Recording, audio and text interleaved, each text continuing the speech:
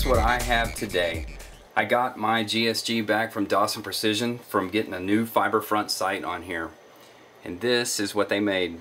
The dovetail cut was proprietary to the GSG apparently. And so now Dawson has fabricated some fiber front sights that you can drop in yourself. And he sells that for about 40 bucks, I believe. In the description I'll put the link to the part, and I'll also list the part number in case you're interested in doing this yourself. But these are the same fiber front sights that I run on my competition limited guns. Love it, man. I mean, it's like it gathers so much light. They're beautiful. I'd put them on all my guns if I could. And I also had them put on some Novak rear sights. I just didn't like the ones that came with it. They were plastic. They had those little cheapy fake looking night vision dots in the back. I like this one a lot better. They didn't have an adjustable sight that would fit back here, so I went with this one. And since I bought both the front and the rear sights, it's covered under their perfect impact warranty. In the description I'll cover that as well. I'll put a link to that, which basically means if your point of impact is not perfect, they will get you the right height front sight in order to do that. But anyways, the details will be in the description. Also, if you're watching this on a mobile device, you're going to be missing some of the annotations that I might throw in here too. So you may want to check it out on a computer whenever you get another chance. If you remember the stock GSG right out of the box, I remember it had the cheesy plastic ones with the faux looking night sights. It doesn't move or anything, but they're just kind of corny. And then the front sight, it came with a few of these front sights where you could easily swap them out with an Allen wrench and then drift the plastic through that dovetail and to get the right height for your impact. But it's a 3-dot system, and I don't really care for the 3-dot system. All I want to know about is where my front sight is, because if your muscle memory from shooting is good, whenever you raise the gun up to shoot, you should be lined up anyway. And all I want to, like I said, want to find is my front sight, and if I can see my front sight and the target, I can hit it pretty quick. But anyways, this is the stock one. Well, we'll go over some pictures right now. What you're seeing here is a comparison between the two in these photos. The new rear sight that I got, the back is a little bit wider than the stock GSG rear sight. So I guess in theory that could probably give you a little bit more room for error from shooting or missing your target from left to right.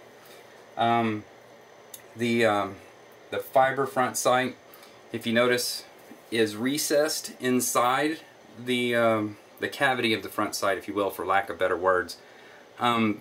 This has to do with how the fiber's mounted inside there, and believe it or not, there is a wrong way to have the fiber in there. And over time, cleaning solutions, when you clean your gun, can break down that fiber material. That plastic is just basically plastic.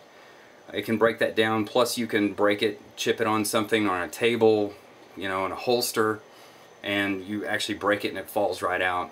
But over time, you will have to replace those. So having a little stick of the fiber front sight in your range bag is pretty good to know.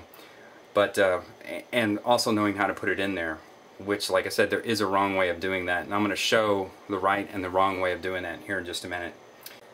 Like I said, I really like this a whole lot more than the stock stuff, and like, check the description out for the part number. It's just a $40 part, and it comes in a little bag like this with a drift pin. This is an aluminum drift pin for drifting the sight over to the side.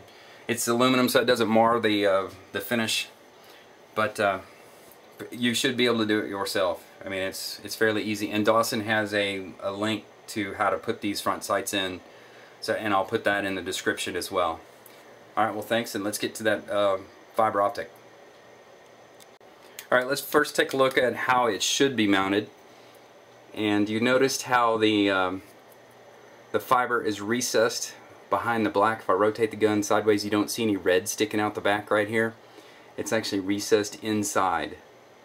And on the other side, you really don't care, you know, if it's protruding outside beyond the metal or inside.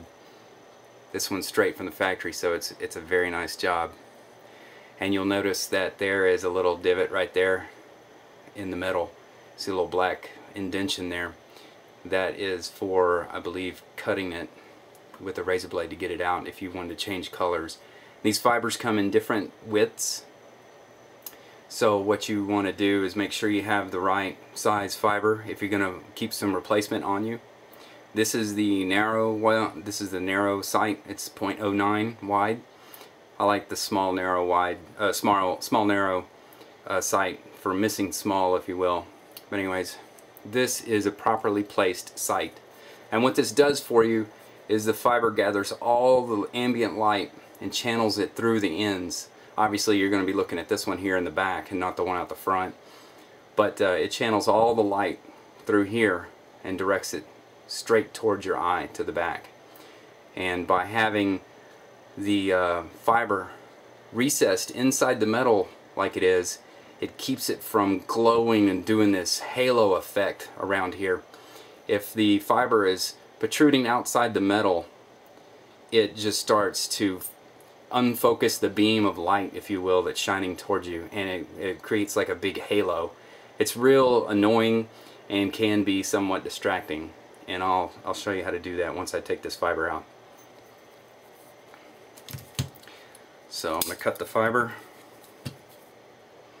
See the notch on top, as I mentioned? Just going to cut that out. And I carry extra fiber on me all the time, because like I said, you will damage it.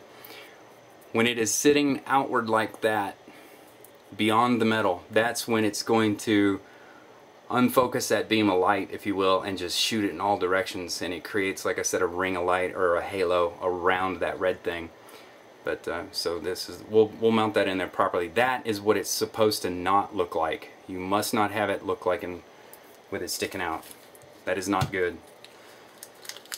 Can't stress that enough. So I have another spare piece here.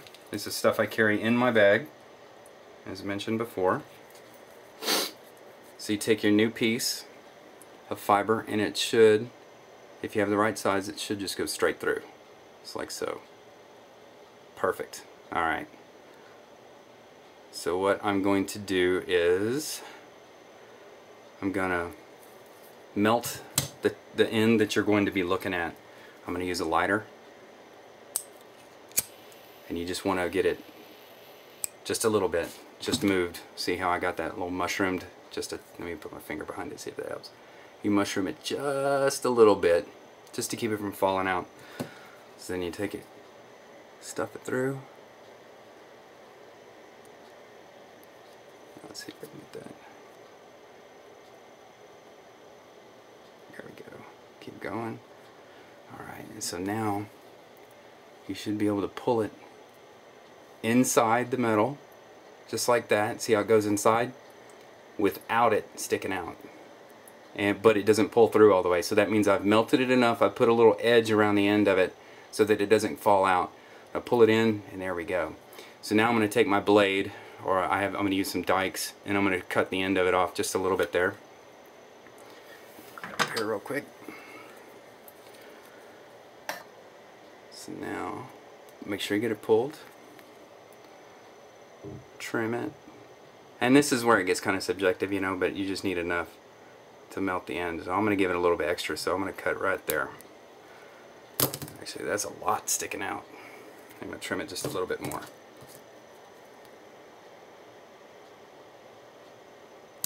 Okay. So now that you got it pulled out, or trimmed rather, we use our blade, our heat again, heat source, and it's just going to melt it up. See how that melted? Like I said, it doesn't matter how big this one is, because you're not going to see it unless you're at the other end of the barrel. If you're at the end of the barrel, you're in trouble anyway. Just kidding. There we go. So that is how you insert a fiber front sight. As you can tell, my insertion is not as good as the factory there, meaning that the outside is much larger. But like I said, it's this side that you really care about, because this is the part that's going to be projected straight to you. So as you look down the front sight, you should not see any of the plastic from the big end that I just melted poking around. If you do, you got too much plastic, you can trim it off if you want. I would, because it can be distracting. Plus, I go for the perfection, if you will.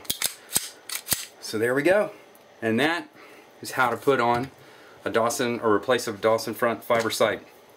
Like I said in the description, look in the description for a part number and a link to this replacement part that you can put on yourself.